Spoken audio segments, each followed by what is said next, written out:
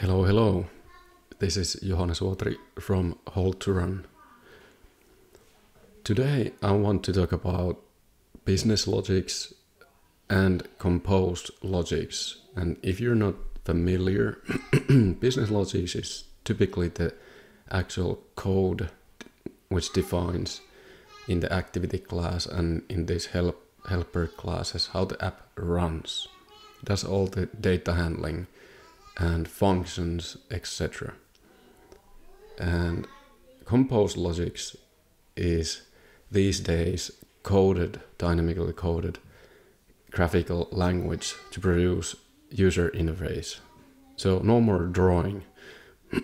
So what you're seeing is something that I've been recently started to comply in my applications as a program structure, simply to divide the business logics of the activity classes and these business code classes into their own section, and the UI code, which is actually 3 times the amount of my usual business logics amount.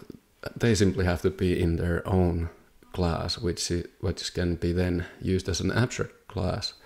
And we can pass in lambda functions from the activity, which are purely activity-driven, data-reliant functions triggered by the user in the Compose abstract class. But at the same time, it took me a little while to find and get settled with optimal, ideal way to interact back from the abstract class into the activity class via interfaces and override functions. And these days, okay, I like interfaces. They make you, they pretty much force you to implement the objects. And this is the subject today. And what we're gonna do, also the amount of code that typically in an actual project is required. And then in the last video, I just released this banner and mediation app in a format where I just stuffed all the composables into the activity. We're gonna modify and code this to comply this setup with interface, override function callbacks from the abstract class of Compose into activity class, and pass in a few or one activity-driven lambda functions into the Compose class. So probably if you have noted the similarities in your own program, that you don't want to stuff all this is huge amount of code. Let me see, this is my main Compose abstract class, which contains the higher level composables, which I use in the main activity class. So let's see. Sorry, I have a flu. Nearly 3,000 lines of code that would crowd my business logics activity class in here, which is already having function-based code and activity code more than 1,000 lines. So this would be like 4,000 lines of code. So I think this needs structuring, and the more the project grows, it definitely needs some structuring on how to where to put your UI code, which is these days it's not XML drawn code anymore. This is purely coded in the Compose, which is awesome, but the amount of code just keeps on piling up. Okay, and for our banner and mediation demo, which I'll be uploading into Github for the latest release, we'll also implement the interface to make those callbacks into one of our inner classes in the activity to get the callbacks. So that's the subject. I hope you like it, and let's start refactoring this little project here. Okay, here we are in our little demo project, which we now code into a better structure for ever-growing composables and action functions. So we need to make this a little bit of overcomplicated to make this demo do its purpose. So first we want to migrate our two composables, banner and view composables, into an abstract class which can have huge amounts of composable code. And that's gonna be so-called higher level main compose based functions which try to use these generic Kotlin file composables as much as possible. So these are reusable elements. But okay, now we don't have that abstract compose, main compose class. So let's create that first. So in here, we will make Kotlin class and let's call it main compose. Like so, and add it to Git. And we have to make this into an abstract class here. Okay. Now we need to make two fragments, two composable fragments in here. This doesn't yet have interface, so interface will belong in here too. So let's create fragment 1. Main fragment, let's call it main. Main fragment, and it'll have some functions in there, parameters that we need to pass in. But for now, let's copy paste this first so-called main fragment here in main activity, and let's take all of that.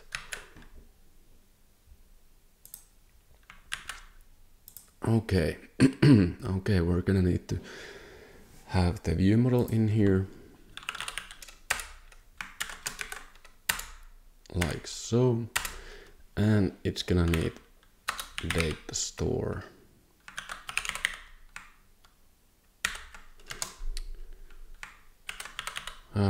What was the data type of that data store? Let's go and see what am I passing. Prefs data store preferences. Of course. In here. Okay. And of course, we wanted to demo how the lambda functions go in. So let's pass on back press. This is always universal lambda function to be passed into composables. So when somebody presses backwards, that's what's gonna happen with the native backwards or anything else. We don't have a place to put this correctly, but actually, no, we don't yet have a place to put this one. But we could possibly put it there, but just to make it overly complicated to fill the purpose of the demo, we'll be using this show_view as a callback function to call through the interface into the main activity. Okay. Now let's continue and bring the other function, second fragment function into our main compose here.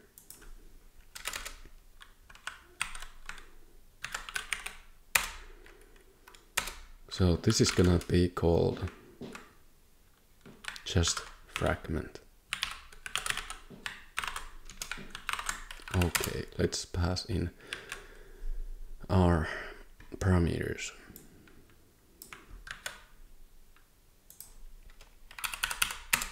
Like so. And there's also universal on back pressed that the user could trigger by the native buttons of the UI, for instance, from the activity class actually. Okay, now we don't have any methods to call back into the activity. So now we can delete from here, from these selectors, the composables, because they belong now into our main compose. but we cannot communicate with this one. So let's do that now. We're gonna need an interface. So let's add an, not Java class, Kotlin class, interface, main, let's call it main interface.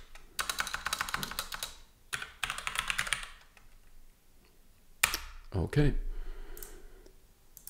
And just for the sake of demo, we're gonna have one function, user navigate to request with intent, not actual intent, just value of int, which we can detect through our view model, which fragment we need to go back to or into in our main activity. So now in our main compose, we have to now extend the main interface like so. Now they are accessible for us. And this we're gonna now change into interface function. Of course, this would be purely data driven, possibly a data class which holds mutable data, which has been modified by a text input or some other value input by the user, and the data simply doesn't exist either in the view model or in the main activity unless user has specifically passed in that value in through the composable UI elements. So they cannot, that data simply does not exist anywhere unless the user has inputted or modified. So, but for the sake of demo, we change this so that we can call the interface function. So as this is main fragment, of course, when we click the on button, we want to end up into the second fragment. So we would just now call in here navigate to and give the int value from our view model. So main view is 0, fragment view is 1, and it'll then update our show view back in the main activity. Okay, let's go here and let's do the same. Now we can access, if you're not familiar with interfaces and override functions, as we extended this, we can now pass this interface function. So that's how it works. Okay, we do the same in here, except when we click the text button, this fragment is gonna throw us back into this main view fragment. And of course we say main view value of main view. So we don't pretty much do anything with the on back pressed, but let's do that also. I want to ensure that it gets clicked. We don't have a button. We could add another button in here, as this is a column. Text back button.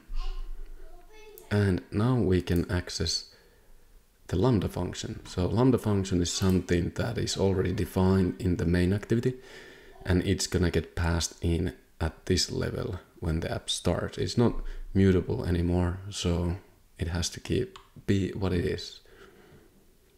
Or is it mutable? Let me know if you know better than I, but I'm just gonna pass it in here on back pressed. Okay, and let's add another back button as a text button also in here. So we can now go from fragment to fragment, and we can always decide to go backwards through the native back press. Okay, now we have it in here too. So that's our composables. Now we have to implement this main compose abstract class in our main activity as an inner class, which keeps on listening the UI requests. So let's do that. Let's call it main compose. And this is going to be called compose manager.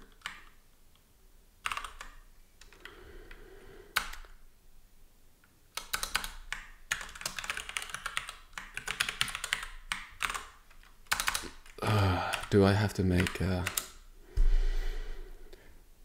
late init var? Maybe I have to make late init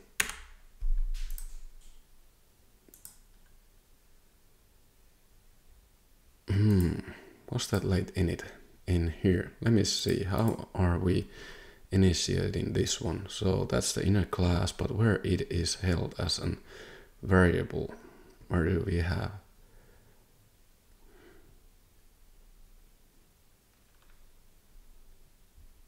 Sorry, it doesn't need, I'm totally lost, it doesn't need anything.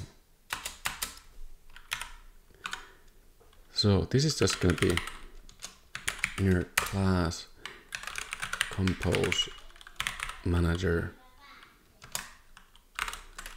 like so, and this will now extend our main compose class, which is pretty much what we just coded in here as an abstract class. So it's probably asking us to do that and implement the members. Now, here's a point why I like interface, at least it makes you implement the members so you won't forget. So this is like a bulletproof to get things done and not to forget. So we coded one and now we implement that one and it should be happy. And there is only one interface function to be implemented. So what should this do? Now we know that user wanted to navigate into some place and we have a view model in the set content. So whenever we give this a new value, it'll refresh and show the fragment that user wants to. Okay. So let's do this in here is the intent. Maybe it should be fragment, not intent, but let's leave it like that. So, okay, now our inner class isn't instantiated yet. So let's put it in here.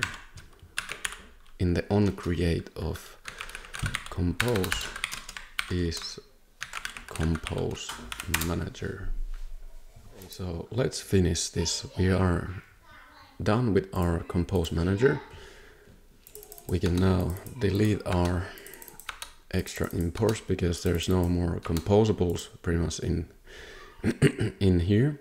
And now we want to access our graphical elements so that they get viewed anyhow in here. So through our compose, and this should be main fragment. Okay, let's put those two parameters in here. And I like to put the buttons also inside in here on back pressed, the lambda function. So let's pass in view model, data store, and on back pressed dispatcher, on back pressed. So that's the native method for on back pressed, and we can listen and react on that one also in here. So in here we have, if it's not main view, then we go back to the main view from the secondary fragment, and if it's already main view, then we can finish the app. So that's how it's handled in here. Then we can pass in compose dot fragment, and let's make it so, sorry,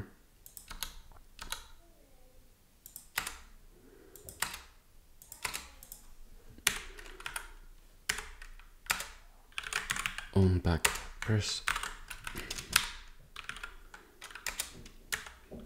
on back pressed. Okay, now just pass in the same view model and data store. Okay guys, look, we only had two composables in here and we reduced this that much already.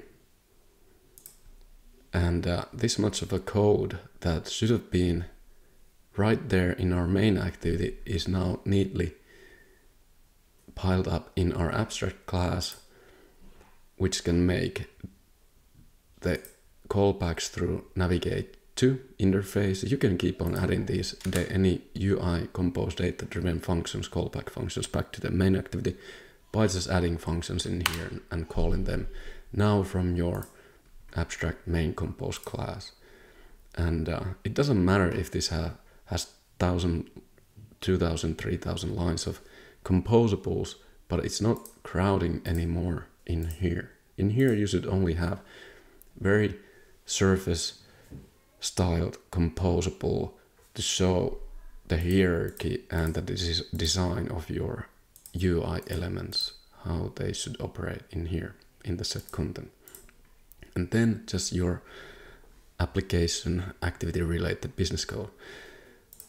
So while we're at it, we're gonna make another interface into our composable to simplify actually our banner add view in here, because now we have an object for ads provider which holds these override functions, and we can actually now remove these ones too from in here and get rid of application class and make an interface for this one too. So while we're at it, let's do that too. Okay, so now let's tidy up our ads provider class, which pretty much can feed 1 or 2 or 3 ad suppliers from AdMob to Meta into our composable. We need another interface to displace these in there. So okay, so let's create another interface.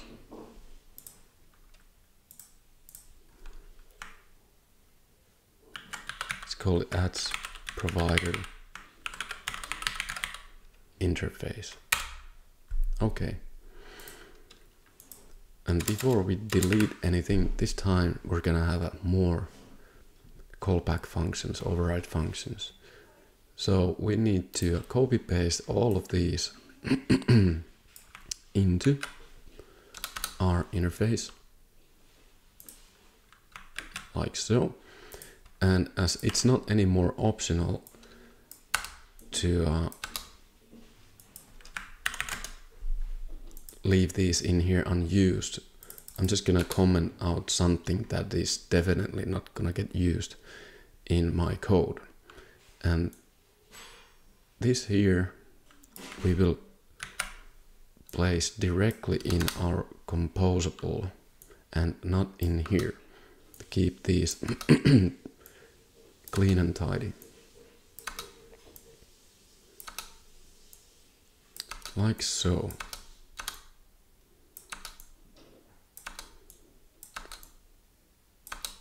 Okay, and we can take all the extra off from here.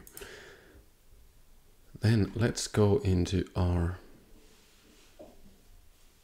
composables. It's already telling that, hey, you don't have these functions. Yeah, of course I don't have those functions yet in there. We will need a scope. We have coroutine scope, which will do the job in here for our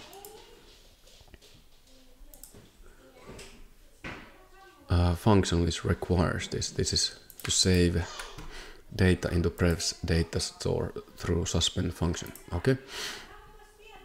Now we need to modify our ads provider to support the interface. We can get rid of our coroutine scopes in here.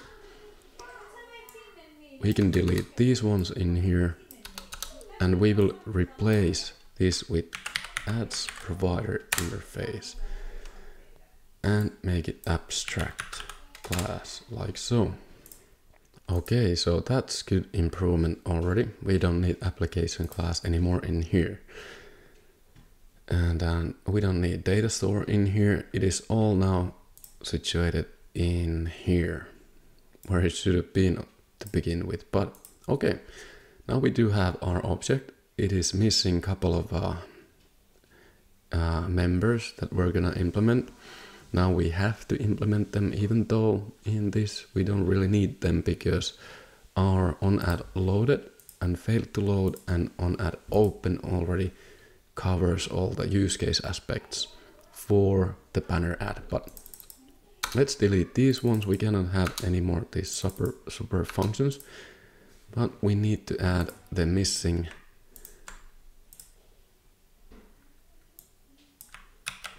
members in here.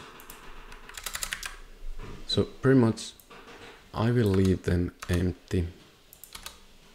There is no use case whatsoever. This could have been commented out, but they exist for one fact that in here, because this is abstracting 3 different ad suppliers, the Google Ad Mob pretty much has all functions in their ad view, and Meta only uses 4 of them, and we can combine these in here. And Unity pretty much has 4 similar. So according to my experience, we only need these ones in here. But if you use them, then go ahead. Now we have a interface-based ads provider also ready to be used, and yeah, I think it's better than before. Okay guys, I think that's about it. We are finished with this one. I'll be uploading this into GitHub and you can get familiar with this one, how I implemented the abstract main compose and how we're getting the callbacks in our main activity from the inner class through the interface, and how we are passing in these lambda functions in our main activity. So if you remember, we started with these ones as an explanation, and that's exactly what we did. In reality, of course, you're gonna have a couple of lambda functions other than onBackPressed also, which are purely activity data driven functions. And you're gonna have a whole lot more of these override functions from the Jetpack Compose UI driven, data driven user functions back to the activity class. But it has proven to serve me very well. Okay, we'll be back.